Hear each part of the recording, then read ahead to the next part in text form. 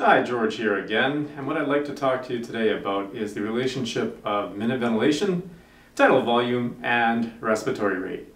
And as you can see on the whiteboard behind me, I've got VE, VT, and RR indicated, and VE stands for minute ventilation. You might also hear it called minute volume. VT is tidal volume, and RR, or sometimes abbreviated F, is respiratory rate. Now, to help you understand this demonstration a little bit better, what I've done, and I'm going to move the board so you can see it in a sec, or the camera so you can see it in a sec, is I want to use something more practical to show you the relationship first before we do anything more on the whiteboard. So for this demonstration, I've chosen to use a pinky to represent one breath and the volume of liquid inside the pinky to represent the tidal volume of each breath. You can use other things if you want to try this at home. You could use something boring like a felt marker. I like to use other things that are more interesting to me to use other than pinky, so perhaps you might want to use snacks to represent respiratory rate, like pretzels, or maybe chocolate bars, but I've had a few too many chocolate bars in the last few days.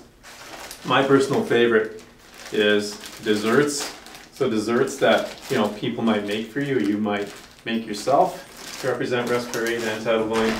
And last but not least, candy, like spearmint leaves, Ganong spearmint leaves that you can get in Canada. They're very flavorful, very tasty. Okay, but use whatever works for you. So I'm going to adjust the camera now.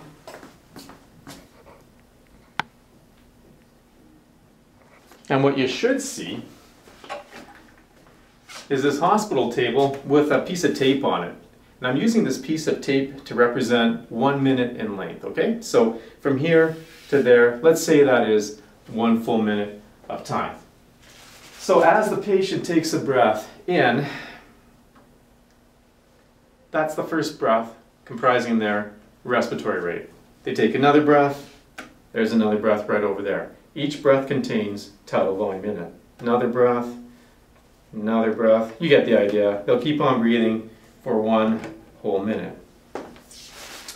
And after that minute, you can kind of say within the minute, there are so many breaths. So 1, 2, 3, 4, 5, 6, 7, 8, 9, 10. In this minute here, the patient took 10 breaths. And every breath had a certain tidal volume. So if you could collectively scoop up all the volume from each breath and measure its contents over that 1 minute, that would be the minute ventilation or the minute volume. So your minute volume and your minute ventilation is simply all the breaths for that minute and the volume each breath contained added together. So the entire volume in 1 minute, all right? So if you're ventilating a patient, or if you're monitoring or watching, excuse me, big close-up of my glasses and nose. If you're assessing your patient, spontaneously breathing, or if you are working on a ventilator and you're seeing what the patient's respiratory rate is, etc., there's a relationship between the respiratory rate, the tidal volume, and the minute ventilation. And it looks something like this if you want to place it into a formula. So, the minute ventilation, or the entire volume the patient inhaled in 1 minute, is a function of the respiratory rate again and the tidal volume. So we could say VE is equal to the respiratory rate times the tidal volume.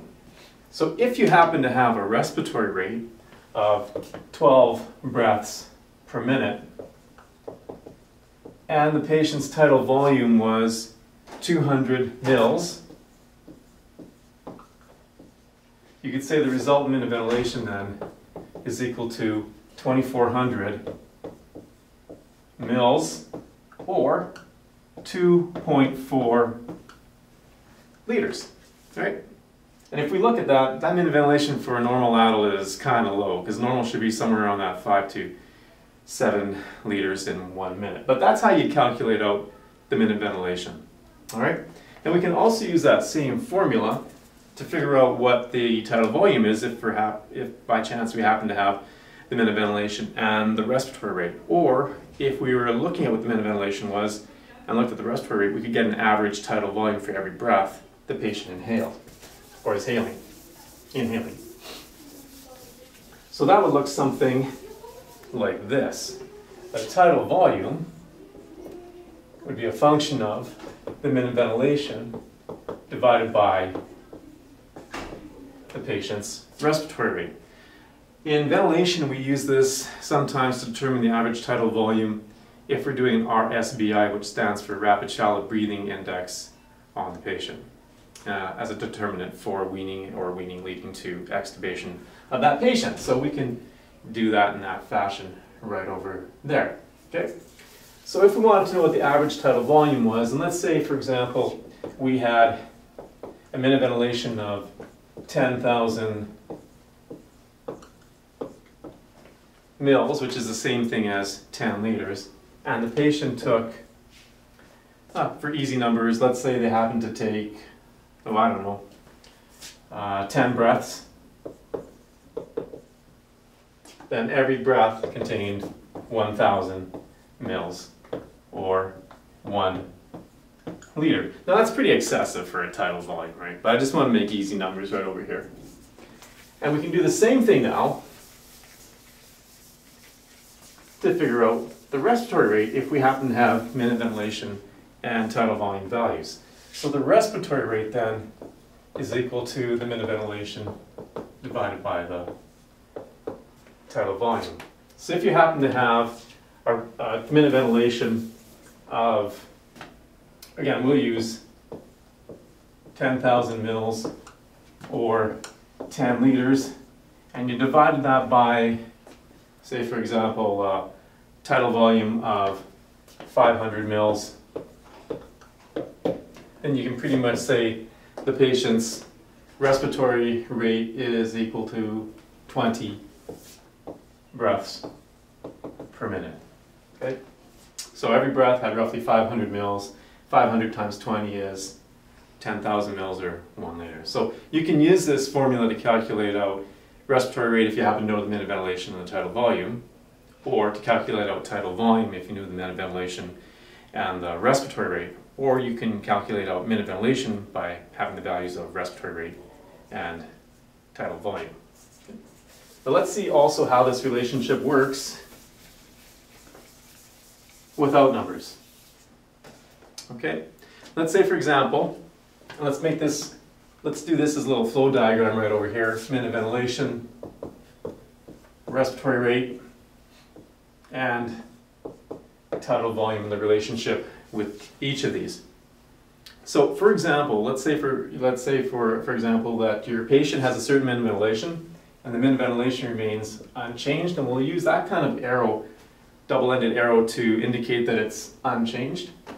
So if the minute ventilation remains unchanged, but you notice that the patient's respiratory rate has increased, what has to happen to tidal volume then for that to essentially occur? So in this situation, we'd say if the minute ventilation stays the same and respiratory rate increases, then there has to be a corresponding drop in the tidal volume of the patient for that minute ventilation to stay stable or consistent. Okay? That's the relationship we're kind of focusing on right now. Likewise, we can also say if the minute ventilation has gone up while the respiratory rate stayed the same, you could say now, in order for that minute ventilation to go up, the only way it could go up if the respiratory rate was constant is if the tidal volume increased. That's the only way it could go up. We'll do another one.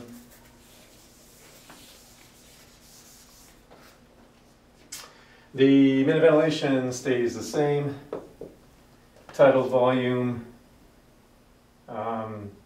drops. The minute ventilation stays the same while the tidal volume decreases. What has to happen to respiratory rate? It has to increase in order to maintain the same minute ventilation.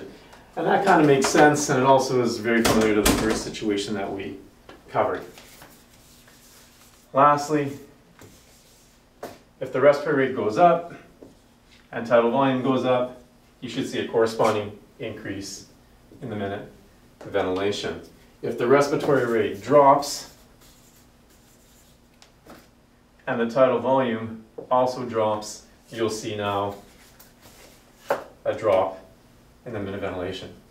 So it's clinically important to understand at the bedside, whether it's a ventilated patient in an intensive care unit, an operating room, post-op recovery room, emergency room, wherever it is that you're doing your assessment on a ventilated patient, or if you're doing the exact same assessment and it's on a patient that is not being ventilated but is under your care, it's important to understand without having numbers the relationship between these ventilation dynamics. Okay? If you have any questions or comments, please let me know. If you have a chance, subscribe to my channel, and we'll be bringing you another ventilation dynamic video shortly. Have a great day.